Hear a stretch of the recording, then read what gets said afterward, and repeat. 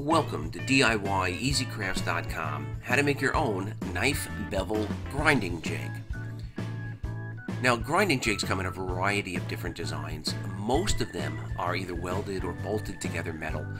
Most clamp the knife blade to the jig and have an adjustable screw that adjusts the angle that the bevel is going to be ground on. Some of these require quite a little bit of work to make the jig itself. So what I'd like to show you today is how to make a very easy bevel jig. Now, this is not a jig for the professional knife maker. This is the jig for somebody that's just starting out or a hobbyist that wants to make an occasional knife. And I'm just going to use a piece of 4x4 in order to create a jig that will end up allowing you to grind perfectly straight bevels on almost any knife. Now we're going to start with a 4x4, and very simple. I'm just going to cut 2 cuts into that 4x4 with a table saw, so that you end up with about a 1/4 inch or a 3/16 shelf, and the spine of the knife can rest on that shelf. You can see here. In addition to that, I also drilled a hole through the back side.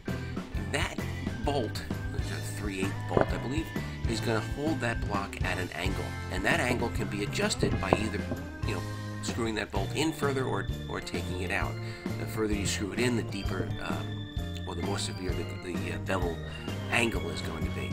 And basically, we're going to be able to put the knife in, grind one side, and then move the knife to the other side and grind the bevel on the opposite side, or the other side of the blade. Now, you could rig up a clamp. I just kind of hand hold it against the block. In order to start out, and I've already done this on this knife, so I'm just going to illustrate it on the handle.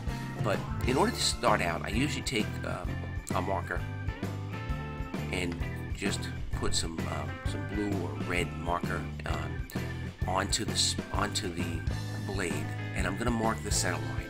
So all you do is you take a drill that's the same diameter as the material, the thickness of the material that you're using, and the center point of the drill, when run along a flat surface, is going to create a line that runs right down the center of your blade. You can use that mark visually as you're grinding the knife. So as you're doing each side, you're not going to want to pass that line. Actually, you want to stay a little bit away from the line. You want to do the final sharpening after the knife is heat treated. So now I'm holding the knife against that block, and I'm just running back and forth. This jig works really well, mostly on 1 or 2 inch belt sanders. The 4-inch belt sanders, most of them have a wall on either side of the belt, and you really can't make the plunge in very well.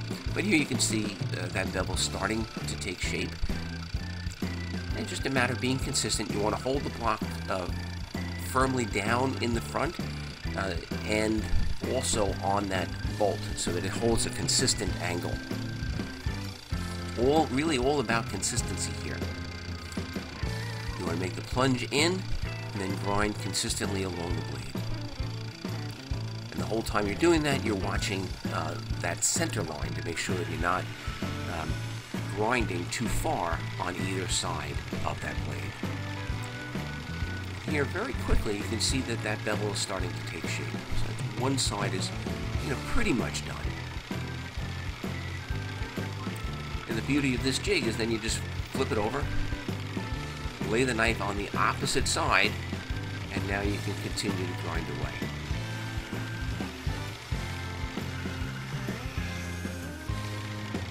And this process, of course, varies in time depending on the size of the knife and the thickness of the blade.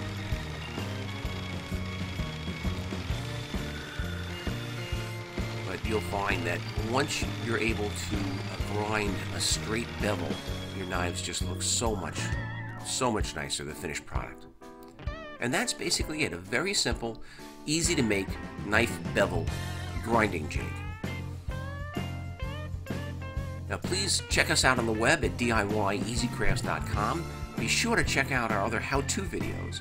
And if you like this video, I ask that you please give it a thumbs up and subscribe to this YouTube channel.